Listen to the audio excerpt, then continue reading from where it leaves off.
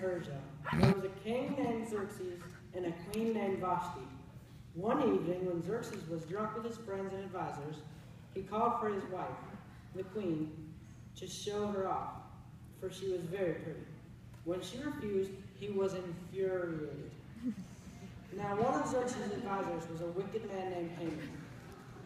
Let's see what's going on in the throne room. Sir, if other women see that it is okay to disrespect their husbands, then bad things could happen. This is true. So what should I do? You should issue a royal decree that Vashti shall be banished, and their wives throughout the kingdom shall respect their husbands no matter what their ranking. That is good. It shall be done. So Vashti has been banished, but now there's no queen. Xerxes began to feel very lonely. I wonder what they will do about this. I have noticed that you are very lonely. Yes, I am, for I have no wife. Send your advisors out to search the entire kingdom He's a to rock find the ship. most beautiful young virgin for the king. Okay then, see that it is done. So they went out and found Esther, our hero, and she was soon married to Xerxes. Now Esther lived with her uncle, Mordecai. Mordecai warned her not to tell anyone that she was a Jew, and she obeyed. In the meantime, Haman had worked his way up and was now the prime minister. He thought that with such power, people should bow to him. I see commotion at the castle gate. Let's see what's going on. Bow down to me, all of you. Bow.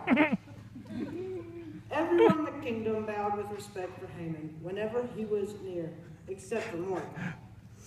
Why do you not bow to me, Mordecai? I do not bow because you are not worthy.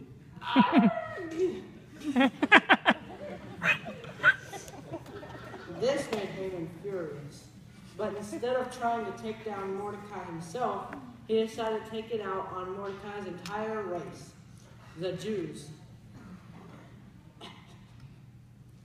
I heard King Xerxes issue a royal decree to annihilate the Jews, for they do not obey the king's laws, only the laws of their own people. They should not be allowed to live. Okay, Haman, I trust you. Just choose the date.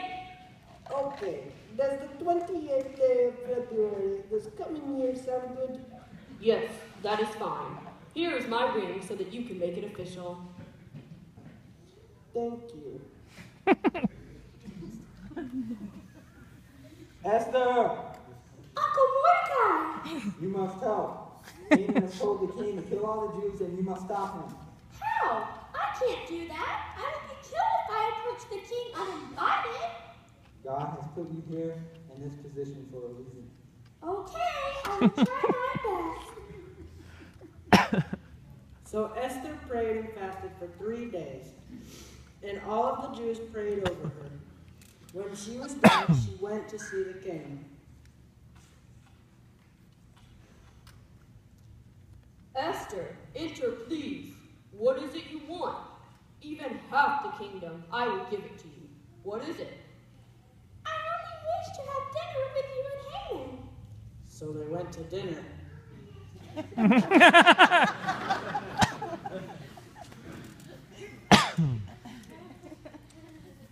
So, Esther, what is it you wanted to ask me?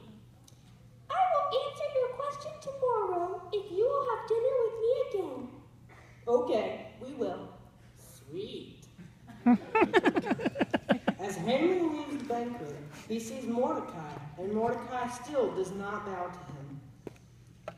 Bow to me, Mordecai. No, I will not. Tomorrow you shall die on the gallows. Haman had hatched a plan with his wife to hang Mordecai on the 75 feet tall gallows that he had built specifically for Mordecai. That night, Xerxes had his chronicle read to him because he couldn't sleep.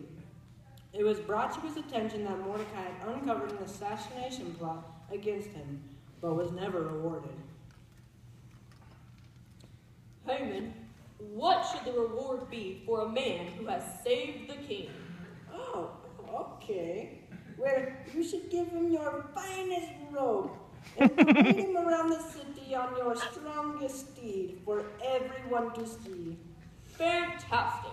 Tomorrow, do this for Mordecai, please. So Haman reluctantly paraded Mordecai around the city and had no time to kill him before dinner with Esther.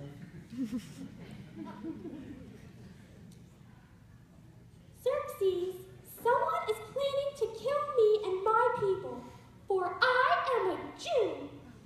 A plot has also been made to kill Mordecai, the one who saved your life. What? Who has plotted this? Haman, your advisor. Haman, you shall be hanged on the gallows you had made for Mordecai. No!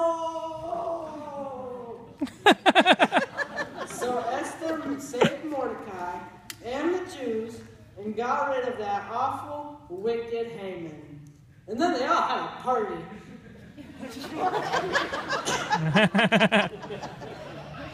The end. Yay! Hooray!